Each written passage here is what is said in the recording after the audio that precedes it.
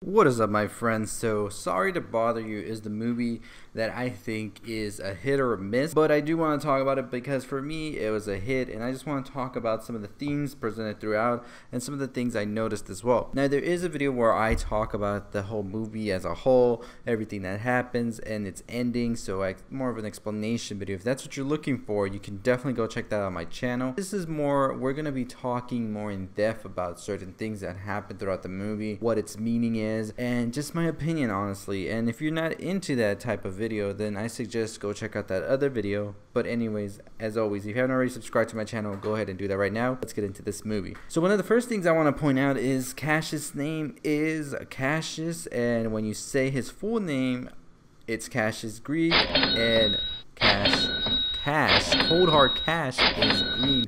And I think this goes into simplifying and trying to explain how corporations see us, and that is just a way for them to get more cash. And I think that is a really direct jab as to like what Worry Free or the telemarketing power callers, all of that, see everybody as, and that's just a means for them to get more cash. Now, I think also what's really interesting is the white boys thing, because I think that for minorities or anybody really to really get into climbing up the ladder of sorts in anything, and it's not just necessarily minorities, it's just people I'm saying who are in a social class below and who are trying to make it into whatever it is they're trying to make it in. They have to put on this facade, this sort of like disguise, in order for them to be taken seriously. And I think we see this throughout with the telemarketing and trying to become a power caller and whatnot, and Cash's respect, because up until the point when he wasn't using the white voice, he wasn't going anywhere, and as soon as he started being this other person that he didn't know who he was, that's when he really started making it to the big time level. So I think that's a really interesting thing right there. Another interesting aspect I think is the absurd TV shows that we see, and definitely one that I really want to talk about is the I Just Got the Shit Kicked Out of Me, because I think that really is showing how we are so obsessed with watching these shows that are really pretty much like don't give you anything like intellectually to grow your brain on, and it's just like pure like garbage, I guess you could say. And I think that goes hand in hand with things like we see today's world with World Star videos, even Jerry Springer and more, and all of this. It's just like, it's sort of things that are just there to keep you entertained but don't really offer any growth for your mind. And I think that was a really interesting way of showing that with the TV shows.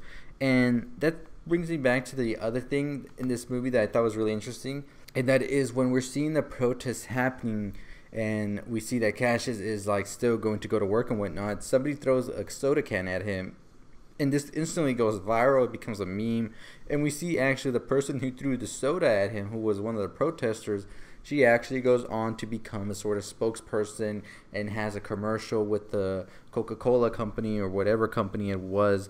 And I think that that was really interesting in a way, showing that this movie showed a lot about selling out and whatnot. And we see this protester who was so against corporation greed and whatnot. Now she is part of the machine that she was so much protesting, and it shows that either side can be bought out, and there is just like a lot of flaws in it all. And also, I think another thing that pointed out was that when you had this huge protest and whatnot going on for like doing good and whatnot and getting people paid, but the thing that people are actually focusing on is not the protest itself. Now they're just focusing on those funny 15 seconds that we saw. So I thought that was a really interesting part about the movie, was how our attention is diverted elsewhere because maybe the protest and whatnot wasn't that as appealing to cover or go over, as opposed to somebody getting hit in the head with a soda can. I also think the rapping scene illustrates more than one thing, and I think the biggest thing about it all is how Cassius was invited to this party, and he thought he was part of this elite group now, but he is actually more there being their entertainment of sorts. And it's like, you can come, but you're never going to be at our level. Like, you'll be here with us, but you're still going to be seen as less than. And I think that can be seen in many different ways, and I think it's either can be seen in a social class way, a racial way, and whatnot, which I found very interesting with this movie is it never gave you that clear on the nose definition of what it's trying to do. And in fact, it was like can be interpreted in many ways. And I think also it can go with the music industry as well. You have somebody who could be rapping all of these very lyrical, social conscious bars, and not to say that the person who's just doing like ignorant or party type music is like a bad person, but it's just the way that the system like is. It's just the way that the majority of the population gears towards more of that and really don't care about what people have to say who are really trying to say something in music. And I'm not sure if that's what Boots Riley's trying to say because he was a musician and whatnot, and maybe he saw this in when he was in that field, or I think he's still in that field, and I think maybe that's just the way he views things. But that's what I got from that scene, is that they really didn't care what he was saying as long as it was sounding good, and even if it was really ignorant and racist and stuff, they still set it back because they just saw him as a form of entertainment and were pretty much carefree about whatever goes on. So I thought that was a really interesting scene right there. Now, the biggest thing that people are talking about this movie definitely has to do with the horses and turning people into horses, as Stephen Liff wants to do. And I think that goes with the whole phrase, they're working you like a horse. And we see that horses are seen throughout the movie, as well as we see them throughout Liv's home. We see he's on the book cover riding a horse. The plate with the powder that Cassius thought was Coke had some horses on there. And we also see it with Mr. Blank also eating apples, as they say horses do. So I thought that was really interesting, that things were laid out for us in front of us, and they were giving us sort of clues as to what Stephen Liff was wanting to do and how he got to that point. Now, I also think that it's really interesting early on in the film that somebody says, this is telemarketing, we're not remapping the human genome here. And I thought that was really interesting because that's exactly what happens by the end of the film, and really great way to foreshadow all of this. But overall, I think those were some of the biggest messages in this movie that I caught myself, and I think the biggest one of them all is just how corporation greed starts to see people as less than, and maybe not literally turn them into horses, but work them like horses and not see them as equals to them, because we see Stephen Liff saying that these people aren't like us and whatnot. They're going to be their own whatever, and they can do whatever they want, but they will be more efficient. I think that's how much corporations push like people to do, and all for the profits and whatnot. So I think that was really interesting to cover in this movie. And there's a lot of theories going on about whether Cassius did accept Stephen Liff's offer to become the Equisepians like MLK and have them sort of toned down if they ever want to revolt. And I thought that was interesting to note, because a lot of people are pointing out that we never knew if Cassius really did take that offer or not, and then we see him at the end actually turn into the Equisepian, and we see him come to Stephen Liff's house. We're not too sure what he's going to do there, but we're not too sure either if he's actually going to go through with maybe beating up Stephen Liff to get the antidote, or if he's actually behind the scenes agreed to do it, and we're not sure of that. I like to think that Cassius isn't going to do it, because why would he go through all that trouble to dismantle and whatnot? Although it did backfire on him and Stephen Liff's stocks did went up, it's still a really interesting theory that I think needs a little more digging, and I definitely have to watch the movie one more time and see if I didn't miss something there.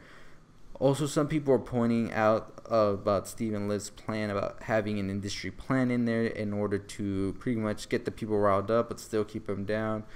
And a lot of people are saying that that could be squeezed for the telemarketing job, as he says he goes around and just starts things wherever he goes. So I thought that was a really interesting theory, but I'm not too sure how much that one holds up as well, because it just doesn't make sense. Why would they want this to happen? But hey, that's just my own thoughts about this movie. As I said, I think this movie is one of the best movies out there, but I think it is a polarizing movie because you either hate it, you love it.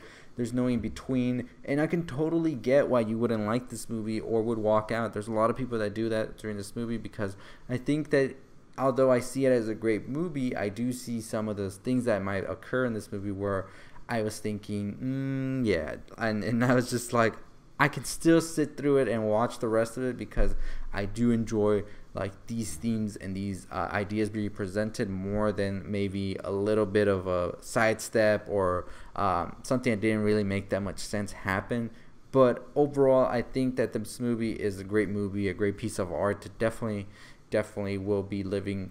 Like, this movie could have come out 5 years ago and it still would be relevant, and it could have came out 15 years from now and it still will be relevant, because I think the way that it was so absurd and it just wasn't too on the nose, like I talked about The Purge being, because if something like The Purge came out 5 years ago, it wouldn't be I just don't know how to explain it. Like, it would lose its flair to it if it comes out maybe 20 years from now, or we see it 30 years from now. But I think something like Sorry to Bother You is something that is so absurd and whatnot, and it doesn't really go too on the nose with current political issues, that it would still be relevant and fresh whenever we see it a couple of years down the line. And that's what I think really makes it such a great movie. But those are just my thoughts on the movie. There's a lot more to dissect, of course, as Detroit's character was pretty much the opposite of Cash's, and sort of, I feel like they were two different mentalities in one's mind, where I think Cash's is that person inside of you and all of us that's saying, no, we stick to the script and we can go from the inside and whatnot and see what's going on and really get to the bottom of everything and solve it. Whereas also I think that Detroit lives inside of all of us as well, and is that other voice that's like, no, we got to stick it, we got to go full on throttle, and we can't give up. And I think that was a really interesting balance to show both in how humans have both of those inside of them. And we always have to choose between the two, but it wasn't until they both started working together that they actually were able to accomplish something. I think that was really interesting to Boots Riley to show, is that sometimes maybe it's not just all about just going out there and revolting and whatnot. Sometimes you also have to work by the rules that are set in place, and when you mix both of them, then that's when you have success. That's just my thoughts. You let me know your thoughts below, though. What was your favorite scene in this movie? Did you like it? Did you not? I'd like to know why you liked it or why you didn't in the comments below. But as always, those are just the things I checked out. Let me know what you checked out if I missed any. Make sure you subscribe for more stuff. Let's get to 5,000 subscribers. San Diego Comic-Con is this weekend. We will definitely be covering trailers, all the news that breaks out. So make sure you're subscribed here for more on that. But as always, I'll see you next time. This is Nerd Ground. Stay positive.